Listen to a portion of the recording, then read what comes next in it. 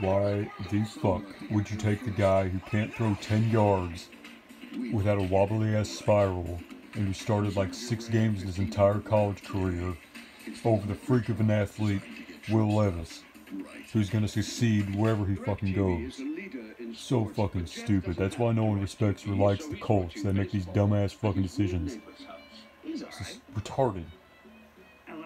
Getting compared to Donovan McNabb and Cam Newton is not a good thing.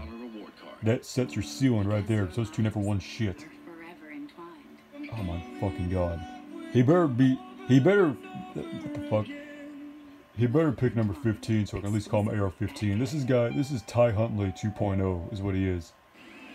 I cannot believe this fucking, oh my god. Why did you take Richardson over Levis?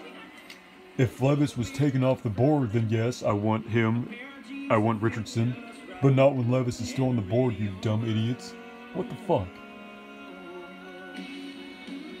I also predicted the Texans or Titans would take 2 picks, so I'm right on that. Why the fuck would you not take Will Levis? Bud Light, I'm never drinking Bud Light again. Oh my god, well Vegas is gonna get Will Levis. Or maybe the Seahawks will. Actually, they just signed Geno Smith to like a 3-year contract, so it'd be stupid if they picked him here. That's so stupid.